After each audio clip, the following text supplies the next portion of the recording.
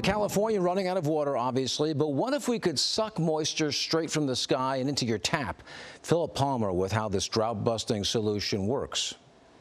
California's latest plan to increase the state's water supply focuses on conservation, recycling wastewater, new water through desalination, and capturing stormwater. But there are those who want to invest in atmospheric water generation. We're able to generate about 2,000 liters in a 24-hour period. But what is atmospheric water generation? It's quite literally pulling water out of thin air. And David Hertz in Malibu has figured out how to do it quite efficiently.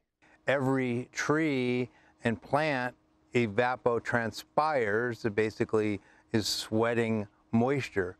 So all that moisture is in the air at any given time, such that there's 6 times more water than all the rivers. The question is, how do we get it? Condensation occurs when warm air meets a cool surface. You can see it almost every morning or on items in your refrigerator.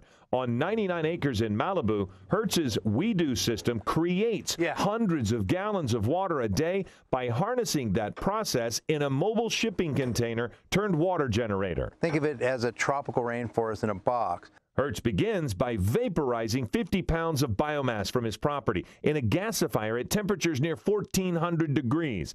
The gases created as a byproduct are used to power a generator, which creates electricity for use in his home and to charge batteries. But for the water production, hot and humid air is captured, condensed, and filtered.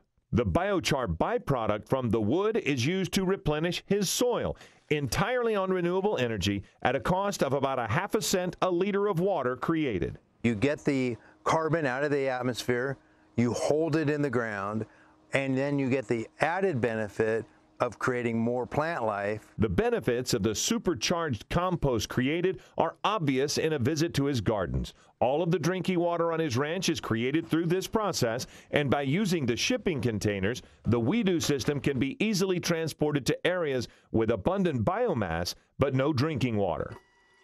Our goal is to make real impact in the developing world where people don't have electricity, they don't have access to cooling, they don't have communications, and they need water. That is our mission. Hello, I'm Mark Brown. Get more great ABC7 content by clicking the subscribe button for our YouTube channel. And download the ABC7 Los Angeles streaming app on Fire TV, Android TV, Apple TV, and Roku to watch on your TV.